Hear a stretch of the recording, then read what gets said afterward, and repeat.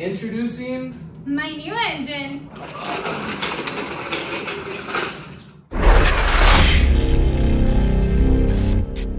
We did a quick little swap. This is actually the engine from La Fea. Right here, what do we have, Isamara? My K-series engine. Yeah, we've had this for a little bit without knowing where it was gonna go, but as you guys saw in the last video, she just got a 4-door Integra, and that's gonna be the perfect candidate to put this swap in. What do you think? You're gonna make more torque all motor than the B-series would. Oh, heck yeah. And maybe we can do some cool mods to this in the future, but let's do a quick rundown and show the people what we got. You've been picking up some lingo over the last couple weeks, so you should be able to describe it. If anything, I'll jump in and let you guys know what we're doing. Okay, let's do this. So we got a K24 engine, JDM. We picked it up out of a shop in Orlando called JDM Express. It comes out from a Japan car all the way from over there. I think it's a TSX. Yeah, it is a JDM TSX. I got that. There you go. We got the transmission from Javier from that racing channel. So if you guys know, it's a RSX Type S transmission for front wheel drive. There you go. Yes. He went all wheel drive, so he didn't need this anymore. He ended up doing an aftermarket gear set, and actually he's now sequential, so he didn't need this at all. We got a really good deal on that. So that should be a really good platform to start off with. Plus also, a lot of you guys suggested to go K. Some of you said K is the way. So here it is. This is the way we're going. Yeah, so K-Series were like probably the top amount of comments that we got on there for the last video where we introduced her car. A lot of people were also saying B-Series, a few H-Series, and a couple J-Series, which I was actually telling her after we went to FL2K a couple days ago. There were a lot of J-Series cars, one in particular, an Insight running nitrous, and I think it was on the 950 class. So it'd be cool to build something like that in the future, like as a grudge car or something. But I think that this build is going to be perfect for her. That being said, since we've had this engine trans for a little bit, even not knowing what we were going to do with it, we started accumulating some parts. But let's introduce some of the parts that are actually going onto this engine, because obviously it is a JDM engine. There's a lot of things that you have to change to run it on a USDM car with all the accessories. But this is going to be her first build, period, and it's going to be like my first build with her, showing her all the ins and outs. So this is going to be more of a learning experience for everyone altogether. And like, for example, we have a clutch kit that we'll probably put on tonight, and we'll do that not only step-by-step for the channel like we normally do, but step-by-step with you working on it too. So that'll be pretty cool. Let's go ahead and start pulling out some of the boxes. I have them right out here, and it's like 8 boxes altogether. Okay, so out of all these boxes, I think this one actually might not be car parts. It says Walmart.com. I think that has something to do with something else we were shopping.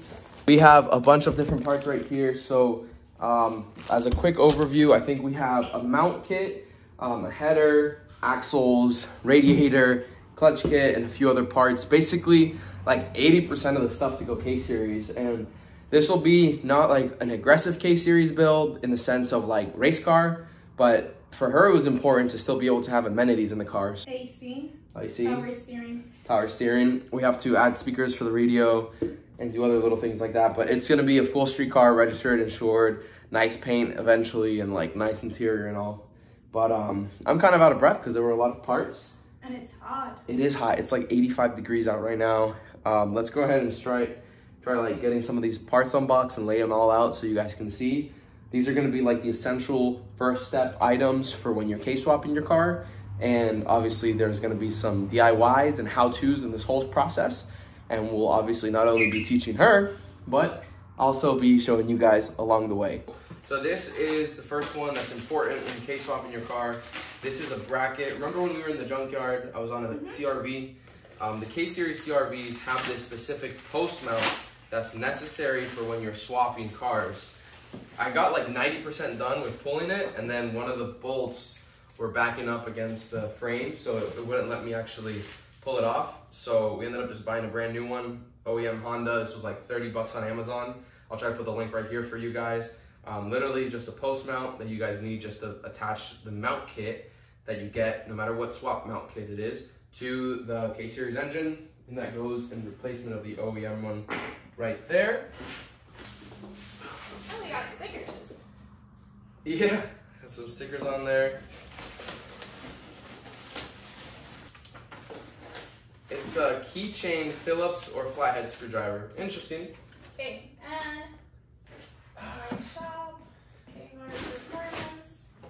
think this is the fuel rail kit. So this is super simple. I think it comes with a regulator and everything. Yep, it's a fuel regulator right here. We normally run like Weldon fuel regulators on our builds, but this one was super cheap and it had good reviews. I don't know how it'll perform, but we can definitely give it a try. And it came with a fitting that I really liked when we were looking at the parts that allowed you to run the regulator right off of the fuel rail. So this looks pretty cool right there. It came with this pressure gauge, which it looks like it's a decent pressure gauge. It goes 0 to 100. These, I don't know if we can trust them. We're gonna use the Burton Racing one instead.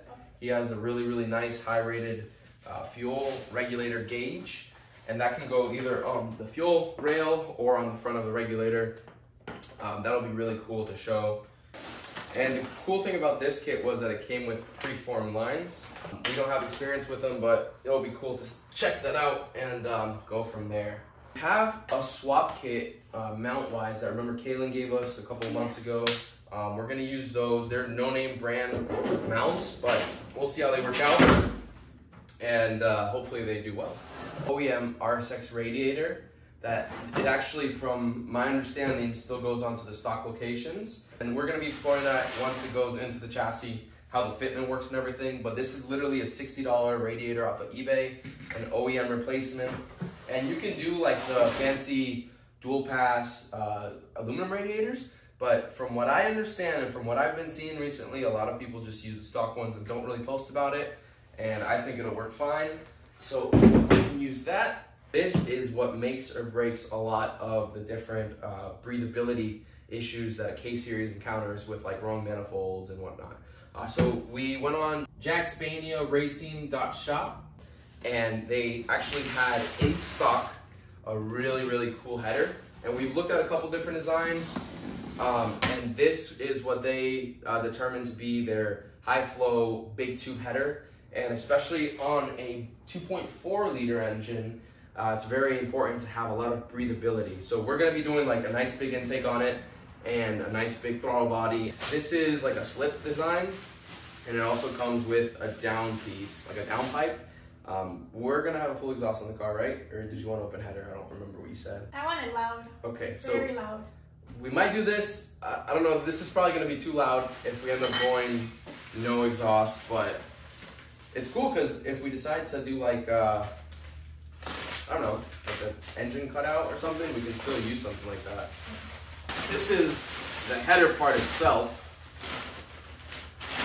Oh my God. They weren't joking when they said big tube. But yeah, so here is the literal big tube header. This slips on, I think in this fashion. This piece goes right here if you want the downpipe, and if not, we can just get a V-band flange and weld it to the rest of the exhaust. But this is gonna be super loud right off the bat. So shout out to JackSpania Racing. We actually talked to him after we placed the order.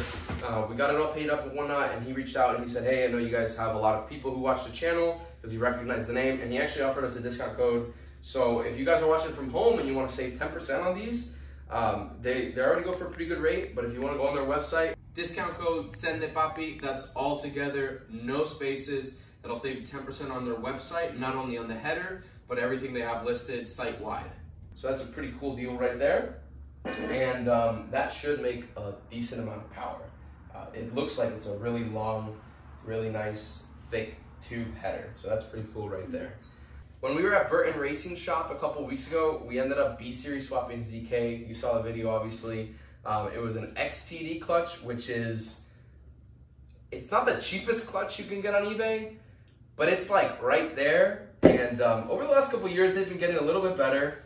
This was like 180 bucks, so we ended up buying this, and it was just like the budget way to go. It's probably pretty crappy, like, you know, they're not gonna last good, but it'll definitely get the car running, and she needs to learn how to drive daily a stick shift car. I mean, she drove stick shift every so often, which is good, but not every single day. So if we're gonna burn up a clutch, we might as well burn up a crappy clutch, and then we'll put something a little stronger. Oh, this is actually a really good manufacturer. Do you know where that's from? Made in China. Made in China. There we go. That works out pretty good. Clutch, pressure plate, and flywheel. So this is their lightweight flywheel. It'll work well. let's clean up the area real quick. Let's go ahead and lay out the parts a little nicer. Maybe see if we can slip that header tube on, because it looks really cool. I want to see it mounted. And we'll show you guys a little bit of a cleaner shot of all the parts laid out.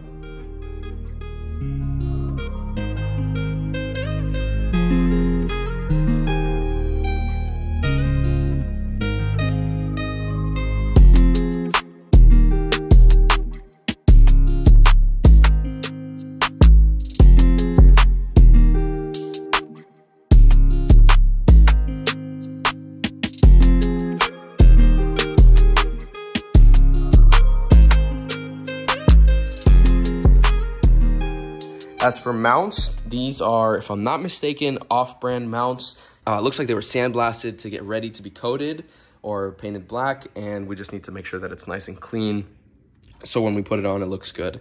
Then here is what's considered the T-bracket. This attaches to the rear mount, which is this one right here, and that keeps the car from letting the engine go back and forth like that. But yeah, so we have mounts, header, clutch kit, which we're going to be installing tonight. We'll show you guys how to do that with torque spec and all. Then the radiator is going to get put into the car once the swap is out, the original B series. And we have the K series insane shaft axles. Those are the 500 horsepower rated ones. And obviously we have a half shaft already to go along with this. As you guys know from a couple videos ago, we did crash La Fea, my personal Integra, and it got disassembled. It's at the frame shop right now. You guys will see updates of that soon. And we're getting it fixed, but all the parts for the car are just scattered everywhere. I think tomorrow I'm gonna try to take the day and clean everything up and start organizing, because we can't just have all these parts going everywhere. Let's go ahead and do what's first. We have to remove the transmission on this side. All right, so we have pretty much all the components that you'll need to install your clutch kit. And so you can learn, there's a couple different things when doing it. Obviously, these bolts are different than what a typical bolt looks like, because you see how there's a lot of extra stars on it? Yeah. So it's got a lot of indents and whatnot. That's what's called a 12-point socket or bolt. So instead of using a traditional 6-point, which doesn't have as many indentations, that's a 12-point. So you need a 17 millimeter for that. Then the same thing for the pressure plate bolt. You need a 10 millimeter for that, and that's there, so it fits perfectly. We'll be using a torque wrench. On these engines, about 90 foot-pounds for the flywheel, and then you also use some red Loctite on the flywheel side of things. And for the pressure plate, about 20 foot-pounds, and you use some blue Loctite. Blue is typically removable easily. Red, you typically need to remove using heat. And that's why I use the stronger one on the flywheel, because that's prone for vibration. And then you just need this so it doesn't back out on the pressure plate side of things. All right, so trans is out. You can see this is all nasty. That's an ugly flywheel. Yeah, so this is actually a flex plate. From the factory, a flex plate will attach to the torque converter, whereas a flywheel is thicker and it has teeth for the starter to hit. So similar, not the same though.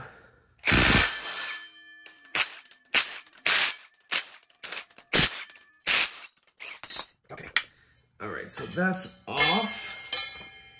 That's looking good. Well, that's looking pretty ugly, but so let me just, this seems okay. I don't think it'll have any issues right there. So basically this hangs right here in its place where the flex plate came off, and then you line it up. Can you see the holes? Yeah. You line it up where the holes are, and then you have to tighten it down. So it's with the small ones, right? No. That's going with the big ones on this one, because these are the ones for the flywheels. This Loctite, you open it and then you just twist off the top. They make bigger cans or bigger containers, but we only needed a small one. So we are going to start with just 2 to get it positioned, and then I'll show you how to tighten it all the way afterwards. So what we do is a little dab of red Loctite. It's kind of hard with the small ones, but a little dab right there. As you can see right there, see how much that is. Put it off to the side, and same with this one. We put it up to its spot, right there, right? And you see it's an interference fit. Yeah. Not a very tight one because this is a cheap flywheel, but it'll do. And we start it by finger right there. And we go to the opposing corner. So you never want to tighten something side to side. And right now we're just gonna snug it up, just so it's close. But you never want to tighten side to side right there. You always want to go in crisscross pattern so it equally applies the force. You just start threading it in there. That's good. Now the next one, you did perfect. You went right in between. The next one, exactly. You're gonna get that one right there. This kind of stuff, so that's really cool. K-Series automatic bolts and the manual bolts. This is an automatic bolt right here, and then this one is a manual bolt. As you can see, the depth is different. So with a flex plate, you need a short bolt. With a flywheel, you need a longer bolt. This is 45 foot-pounds. So that means that it didn't even turn. That means that the impact already got it to the 45 foot-pounds. So that's perfect right there. Since this is the first step, we have to do everything in equal crisscross. That was 45, we're gonna go to 60. Here, it's locked right there. To unlock, you twist this left, and you push this up to the number you want. So put it to the 60 line. I'll hold this right here. Pull this up, so you get leverage. Oh, sorry. You're good. Now push down. It's not in. Okay, push down. It's tight right there. Yeah. Keep on going. You have to push down. It's spinning. Good. You got that one to 60. That's why you need more leverage. So go up more. A little more. Aye. And push down. Perfect. We'll go to the next one. Same thing. Nice. Just a couple more. We have to go up to 90 foot-pounds now. I'm gonna do this one since it's a bit tighter. Okay, let me get where you are. 1, 2, 3. Oh, see, I just slipped the bolt. That's why I was holding it for you right there.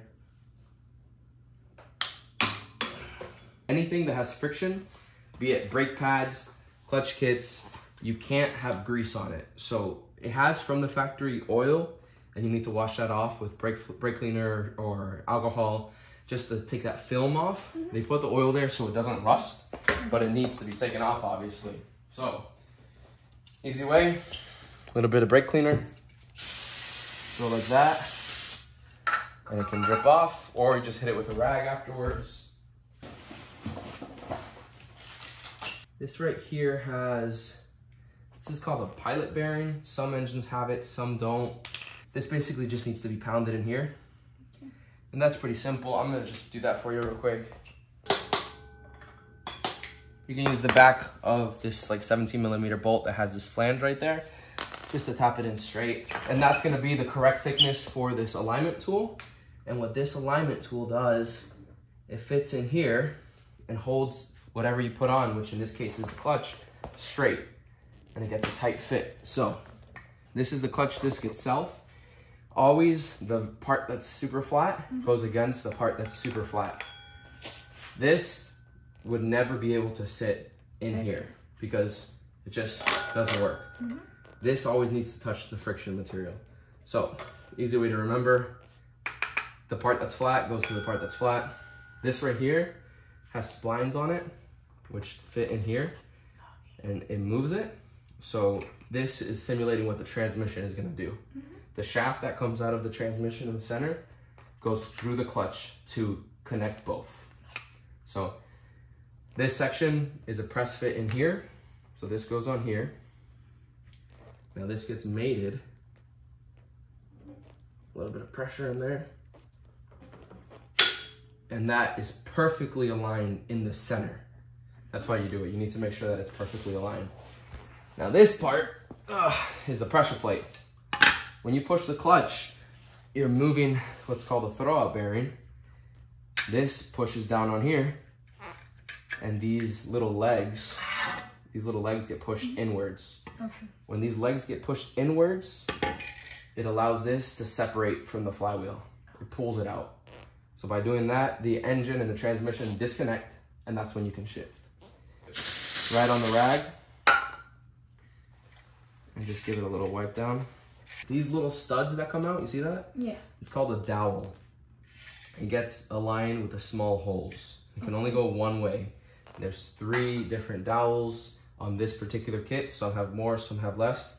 So you have to play with it a little bit to get it to the right location. Sometimes you get lucky on the first try and you get them all to line up perfectly. That one you see is off. Or like, look, you can see on that side, you see it's close, but it's off. Some people will try to drill them out, but that's not how you do it. You just have to turn it until you get it perfect. Right there, it's perfect. That's good right there. You want to start hitting the other ones? Okay. So look at the fingers right here. These are called the diaphragm fingers. When I tighten the pressure plate, look how they move, okay? Look at it. Oh, that is so cool. See how they're going in?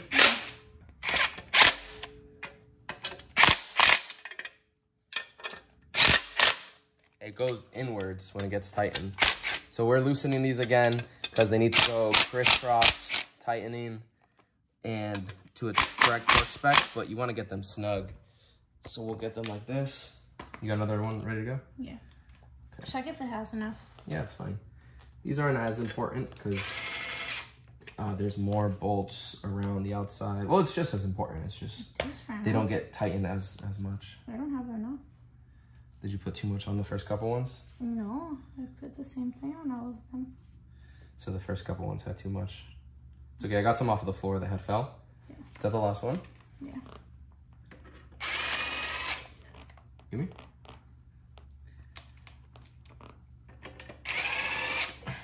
Okay, so we'll snug all these. Hey, it still clicks. Okay, so come on this side. Right there, it clicked. You stop right there when it clicks, okay? Okay. Now go up to this one right here. So tighten it until you feel the click. Perfect. Yeah, you felt the click and you stopped. Awesome. So next one would be across. Exactly, that one down there. Right there. Perfect. And the last one right here, number 6. Perfect. That's all 6. Nice. Congratulations. There we go. That was definitely a tight fit. So this is the inside of the trans, or excuse me, the inside face of it. This being the throwout bearing, literally just goes these little tabs attached to this fork right here. I'll pull it out so you guys can see it. And this has this spring that shouldn't have fell out right there. That goes right there. This little area for the ball goes on this ball right here. And it's a little bit of old grease. And we're gonna re-grease it with some new grease because that slides every single time. Every single time you hit the clutch, that slides in and out. Okay. So we have just some like regular multi-purpose automotive grease. We get a little bit like this on our fingers and we put on a couple spots. We're gonna put a little bit right here. This is where the slave cylinder pushes outside. We're gonna put some right here where the ball meets and this spring. Okay. We're gonna put some on the shaft right here because that's gonna go into the pilot bearing. Okay. Into that little thing where you have to pull it out, exactly. And then a little bit on the splines because that's gonna go through the clutch and it could be a tight fit. Over this collar that comes off the trans, that might be a little too much, but it's okay. You can wipe some off. We're gonna grease the ears right here because this thing is gonna slide right here. Every time you hit the clutch, this slides in and out. Put a little grease. We wanna make sure that it's nice and smooth for when we do hit the clutch. This is gonna go through this hole. Before I put this to the ball, I'll put these ears over right here. And they're gonna get, you see how it's slotted in? Mm-hmm. I'll put it over here. And then this little dimple where the ball is on the inside of the trans is gonna click into place. You heard that click? Yeah. So now the fork is stuck in place. When you hit the clutch, it goes like this. Oh. And remember what I taught you, when this pushes, what is it that it pushes against? The teeth. Exactly, the teeth on the diaphragm. And when you push into get that, it releases the clutch. And what happens to the engine and the trans? They separate, and that's when you could shift. Perfect. Yeah. Look at you. You over here learning more than most people that work on their cars. Nice. So, yeah. So, basically, this is ready, good to go. There's plenty of grease on there for us to be safe. We're literally just going to put this trans back onto the engine. I'm going to manhandle it because it's kind of a pain. And I don't want you to get hurt. So, let me go ahead and just pull this camera off to the side. Let's see how far it is. It was sitting close to it before. Wonder how close it is. Oh, I think it's getting in. Oh, right there. It literally fell right into place. See, that's because we had it plenty greased and the height of the trans to the engine is the same. Now it just needs to be wiggled on a little bit, but it literally, the splines fell into place. On the engine side. That's good. We can put this bolt goes to this spot. That's probably one of the easiest transmissions that we've ever put.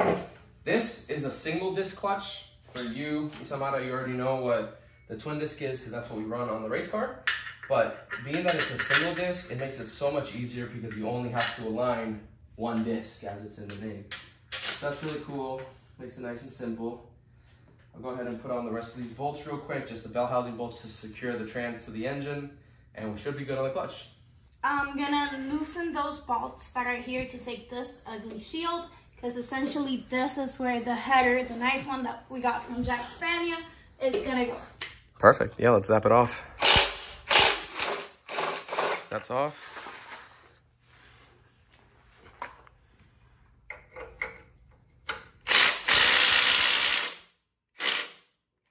Keep on zapping it. That might be tight. Go to the next one.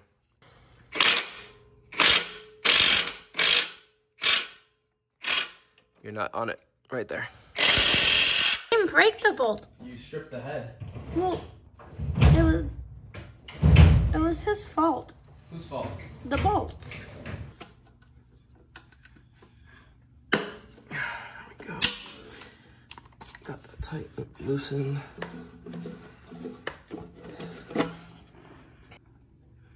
Clamp that on. Wonder if this will work. Nope. All right, so those bolts have pretty much caused our defeat for the night. We ended up heating, still not working. We have it soaked with some WD-40 right now. We'll come back tomorrow with the proper sockets. I just have to go buy them. I didn't have any. I have some that are larger. I think I put them here. I put them somewhere around here. Larger, and I have some that are smaller, but nothing for like a 12 mil bolt, unfortunately. So tomorrow we'll get to that. We'll be able to zap them off and put the header on. We'll pick up right where we left off. I know this video is probably kind of long, but we're going to chop it up and see if we can save some time on it and just give you guys the nice little highlights. But yeah, let's get back to it tomorrow. All right, so it's the next day. Got my little puppy here, Kenobi. What's up, buddy? I was able to take this header shield when my wife, Samara's behind the phone right now. Recording. Hi. So we ended up not getting an extractor kit or anything. Literally just cut the bolts off with a grinder. And this is the OEM header. So you guys saw how big the big tube is. So this is literally the stock header, and the primaries are super small. And being that it's such an efficient motor, these things have the ability to flow a lot of air. So they pick up quite a bit of power just by doing simple stuff like intakes and headers. I think I have one on the block as well. Oh, two. There's one. There's the other.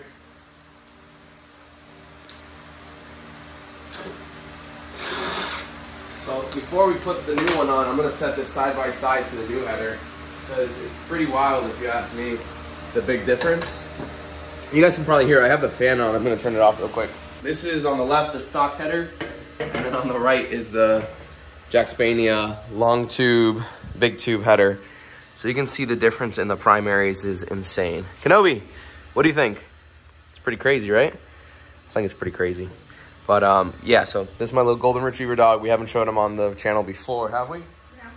No, so what's up, buddy? What's up, buddy? Hey. Sit down, puppy. Cute little dog. Hey, shh. Sit. Good boy. Give me your paw. Good boy. Little 5-month-old puppy. Already going to be a good little shop dog. So we're going to keep the stock header gasket on there just right now because we want to do an aftermarket header gasket. There's some really nice ones out there that are like copper and they seal really, really good. And we might end up doing one like that. We have one on the turbo engine, the B series behind us, and it works really, really well. But for the time being, we're just gonna mount this up as it came from Honda. We just have the nice big tube header on there. We'll probably get some nice studs too. There's some nice titanium stud kits out there. We'll probably just do something like that, make it cleaner, make it hold up a little better.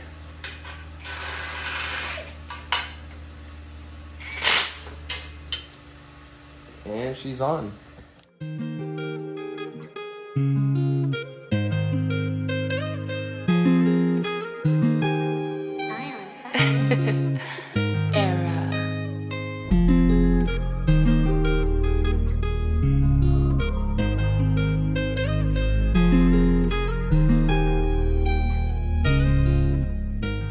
All right, so we have the engine all pretty much staged up. We're missing some hardware in the sense of bolts for the brackets because obviously we got this mount kit from Kalen and it was just a second hand. It wasn't something new that we picked up. So we need to pick up some hardware for the missing bolts on there. Header is on there, test fitted.